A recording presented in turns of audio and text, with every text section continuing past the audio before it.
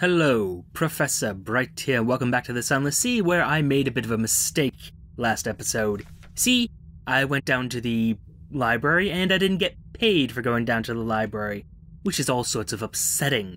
So we're going back in. And we're going to be at the stage of history, and where are the people who want to pay me? There we are. Deliver a portrait of a time past.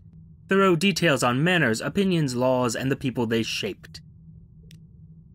A comedy of errors and accounting. Life moved by the forces surrounding the individual. The pomposity of the great, the spirit of the many made manifest. Clearly the perfect material for a musical. The drowny chorus agrees. If you say so. But I will take that 300 echoes. Very nice, very nice. I could spend 50 of it. Let's watch a dramatic reenactment. The drowny chorus presents a sweeping historical opera with a 2-drink minimum.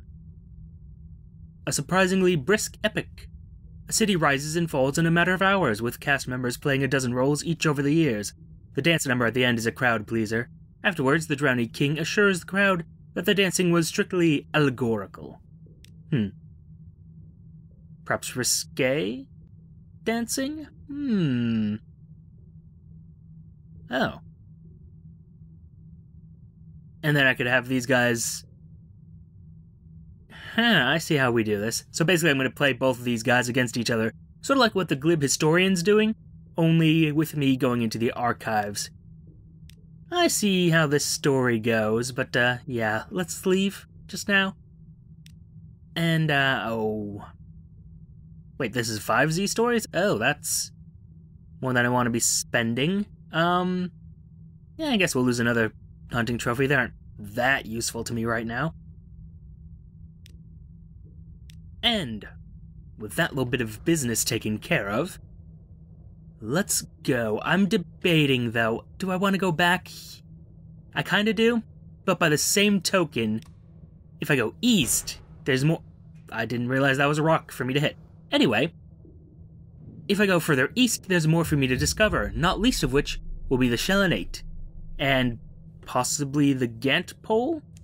I took a look at the achievements, and, well, a few of the things I'm pretty sure I know where they are.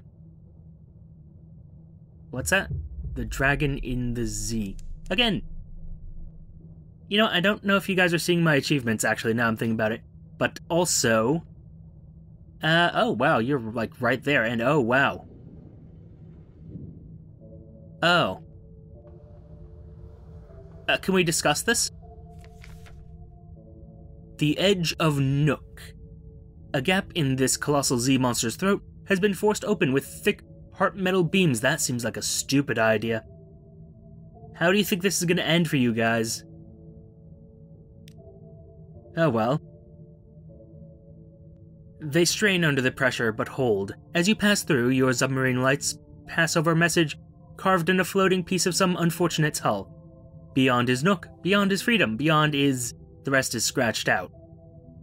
Enter Nook. Water presses against the airlock door. The breathing and slithering of the beast gives it the rhythm of a drum beat. Cool. Trespasser in freedom. You don your heavy diving suit and give the order to cycle the airlock. Water rushes in and you begin the slow swim down into the port. Soon becomes obvious that you are overdressed for the occasion. The people of Nook swim and breathe in the cloudy maw water with no apparent discomfort. Most are naked with just a few clad in rotten rags that stream from their skin with no concern for modesty. None will communicate with you if they even can. Those who acknowledge your presence just laugh silently at your bulky suit and unnecessary air hose. You'll need a different approach. What? Descend naked into Nook. This seems like a terrible idea. What? The effects of prolonged stays in Nook can be reduced in Igul, where memories are sacrificed. Interesting. How are these people breathing? Oh well, I guess we'll descend naked into Nook. At least you're unlikely to run into anyone you know. You undress, every button, every stitch. The door opens, ice-cold water rushes upwards. Instinct holds your mouth shut. 10 seconds, 20 seconds. Your lungs burn, holding in that last gulp of air. Your legs thrash, you can't hold it in. It escapes. You're choking on water, it forces its way into your lungs.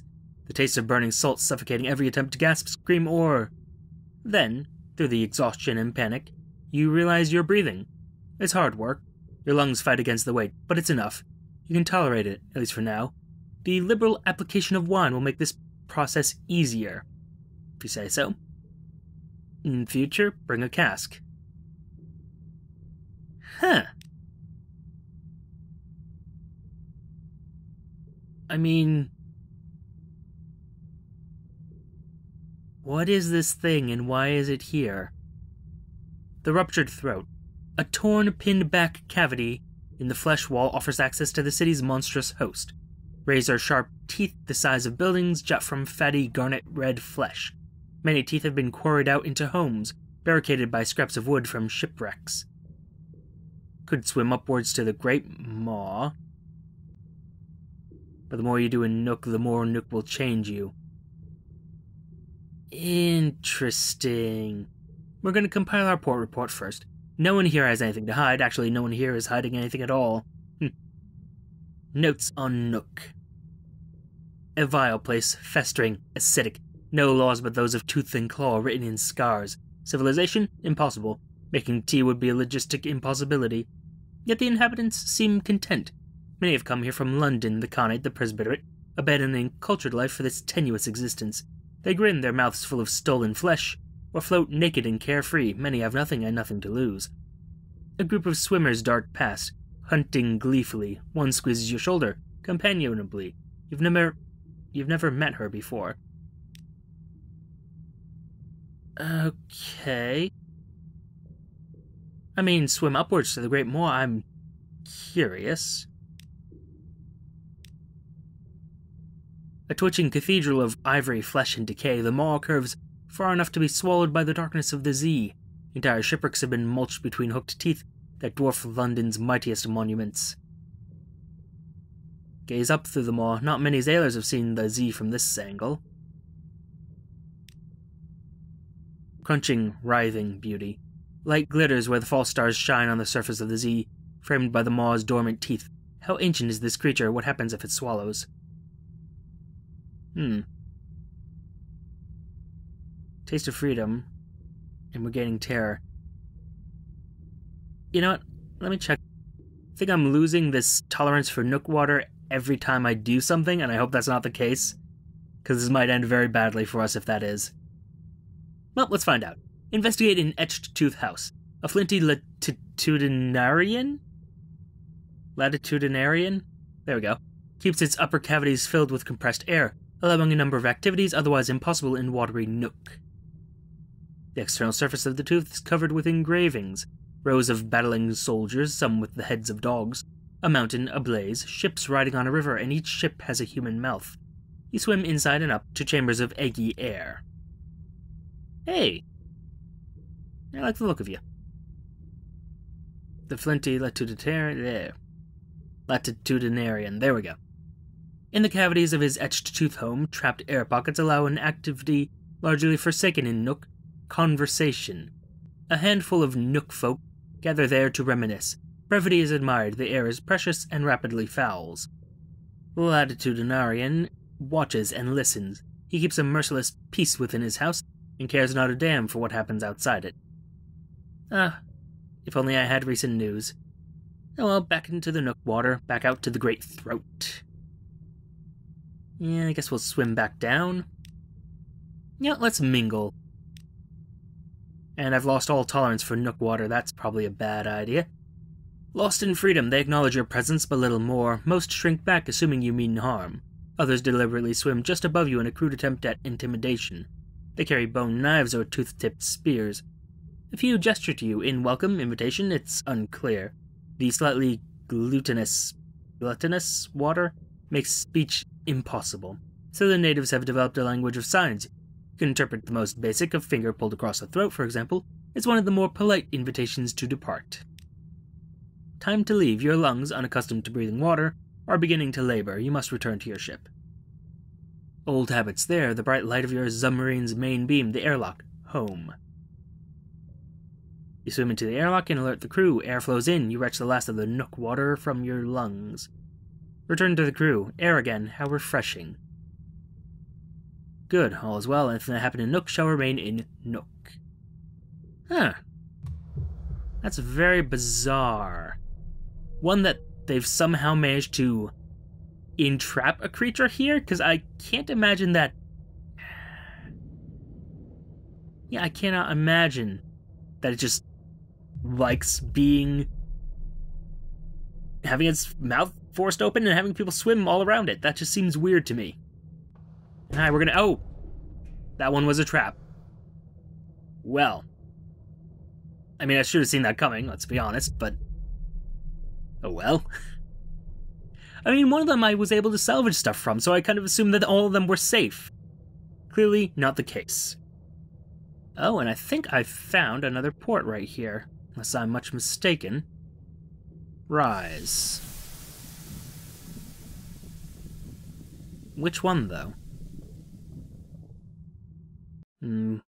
Godfall, perhaps? Oh, Nuncio! Oh, my favorite.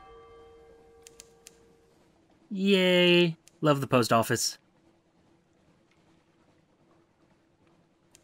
Oh, dear. Well, it's not really the post office, it's complex. Anyway, do not return, sender. Taciturn functionaries walk the docks in the uniforms of postmen. An enormous crowned statue casts a chilling shadow. The shadows gleam with rat's eyes. Their ceaseless chittering rolls like the tide. Assemble our port report. There's the statue in the middle of the island, that's hard to miss. There's the way everyone wears a uniform and the way they call each other by their ranks in the postal service. There's the way the port authorities refer to regulations.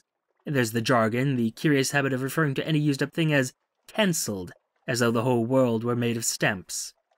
You write about vestigial bureaucracy and about trappings of order retained far from home. And, of course, we're going to go to the tavern, the Inky Blotter it's called. Sign doesn't look like much.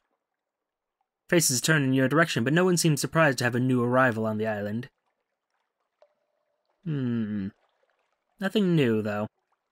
Lit by two roaring fires, one at either end of the room, the bartender is in postman's uniform, like almost all the patrons. A noseless postal inspector called Blunt Thomas delivers the drinks, clears tables, stacks the firewood. We listen in on their tall tales. Fishermen brag about fish that got away, postmen brag about hard deliveries. It's amazing what you get for a penny stamp. Delicate bottles lowered down chimneys on a rope, do not fold under any circumstance, letters curled through a narrow slot. Rattling, groaning crates brought back to the same address every day for 22 days running. The windows they pried open, the servants they bribed, the delivery surcharges they paid out of their own salaries just to get rid of one more packet. It's hard to tell which they hate more, the senders of mail or the recipients. Stands to reason if the message was a welcome one, they'd tell the other fellow in person, reflects the hairless postwoman. And why the local currency consists of rats? That's actually a very fair question, seeing as, I mean, rats are sentient. Not sure why that's the case. Anyway, 2 strings of rats for a pint of ale, 3 strings for wine, 5 for the tolerable brandy under the bar. The scarcity is not an issue. The hairless postwoman at the end of the bar smiles mirthlessly, or maybe it's just the lack of eyebrows that does it. Long enough carrying the things around, you get into the habit, she says. Then she tells you if you stay out late enough, you'll see some of the postmen making a procession to the center of the island, stringing up rats around the statue like Yuletide decorations, in prayer to an ancient deity of the place. From the coughing and choking elsewhere in the pub, you'd guess this is a story they often tell to newcomers. Cute indeed. I won't ask why she's hairless, it's a bit, in poor taste, shall we say? But, what about this big statue in the center of the island? If there were a guidebook for visitors, it'd have to be the first entry. The monumental postman. Oh, that's all of us, isn't it? Sort of the spirit of the island. And oh, how true that must be. Most of them don't seem troubled for more of an explanation than that. Though the hairless postwoman tells you it didn't always look like a Fallen London postman at all. They used to have a different face and a more old-fashioned outfit. More to you than meets the eye, I would say. Ask how they all occupy themselves all day. There must be more than this. Dead letter office. Big building, center of town, hard to miss. You can work there too if you want. It's not clear whether this is a generous offer or a threat. And we could ask to borrow a uniform. If you're to fit in here, you'll need one. They're polite, even apologetic about your request. You're welcome here, and welcome to take shifts at the dead letter office, but you cannot wear the uniform unless you are a postal employee back in Fallen London. Regulations. Blunt Thomas lets you have a look at his uniform jacket, at least. Neat stitching, gilded buttons, a thin but dignified circle of braid at the collar. Inside, a patch that goes over the heart, stitched with 6 red letters. You can't read it, but it makes your eyes itch and your scalp feel like burning.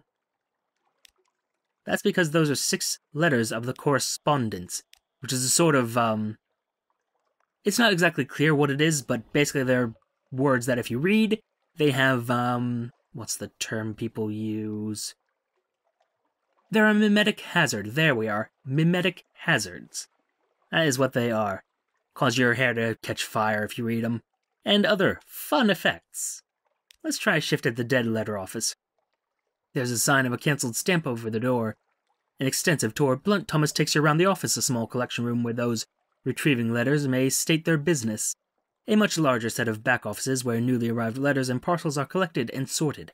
A dark, briny smell that never goes away, presumably because so many of the parcels spent time in the water before they arrived here.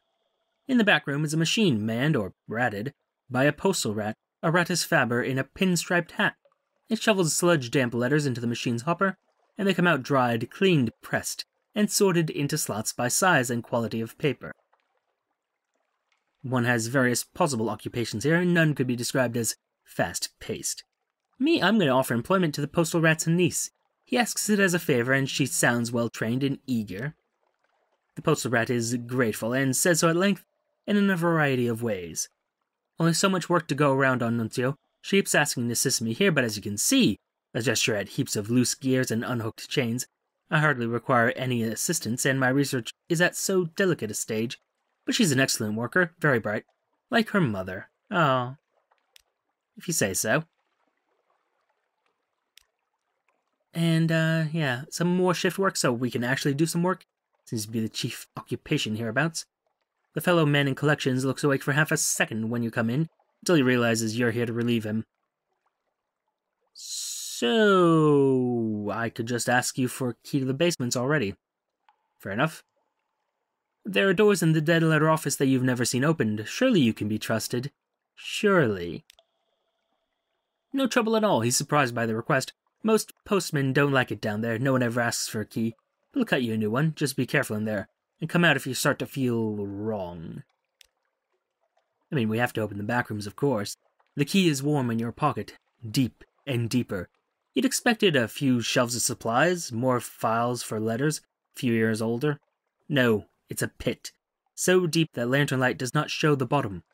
A spiral walkway descends along its wall, and that spiral opens wider as it goes, as if you were looking through the narrow end of a very large shell.